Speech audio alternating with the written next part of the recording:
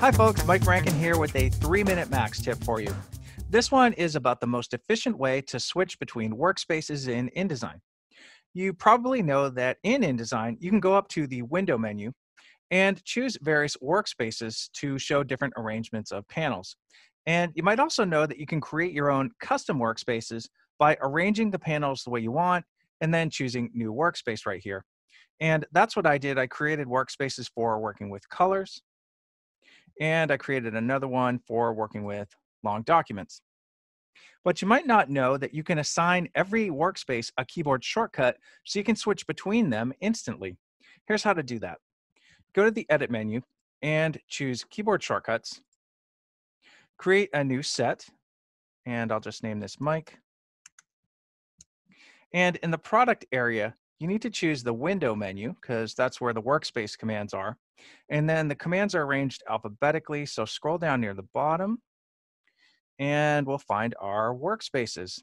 So first of all, notice that you can assign default workspaces keyboard shortcuts, but what we're gonna do right here is assign our custom or user workspaces keyboard shortcuts.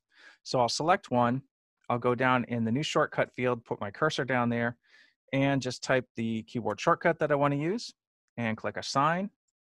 And then I'll find my second user workspace and do the same thing. Click New Shortcut, type the shortcut I want to use and click Assign. Then we'll click Save and OK. And now I can use those two keyboard shortcuts to switch between my workspaces for working with long documents and with colors. And it's just that easy. So that's how to assign keyboard shortcuts to workspaces. Well, that's good. That's good. It's a little thing.